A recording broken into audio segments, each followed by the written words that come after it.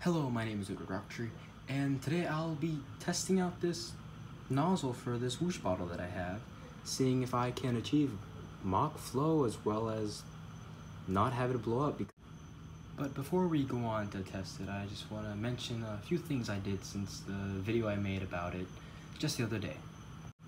So since then, I've attached the back end of the nozzle to the bottle using this glue I have.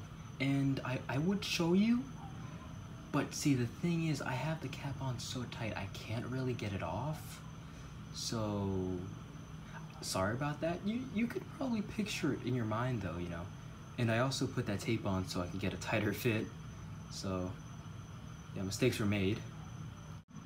But besides those couple of things, not much has changed. I also made a sort of cardboard shield in case anything were to happen where it would spontaneously explode. No flaming alcohol would go towards me or anyone else who might be around. Along with the stand that you'll see very soon in the clip of me testing it, it's also held by some bricks to make sure with the thrust this thing produces, it won't fly off at all. Now that we've been over what I've done since the previous video, let's go and test it.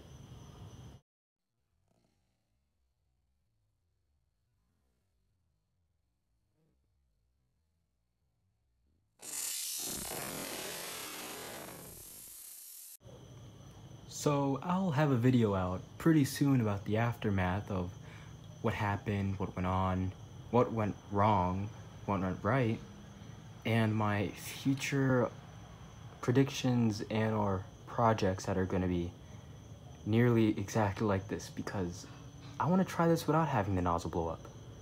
If you liked the video, please consider subscribing, leaving a like, commenting if you have any questions. Thank you and have a good day.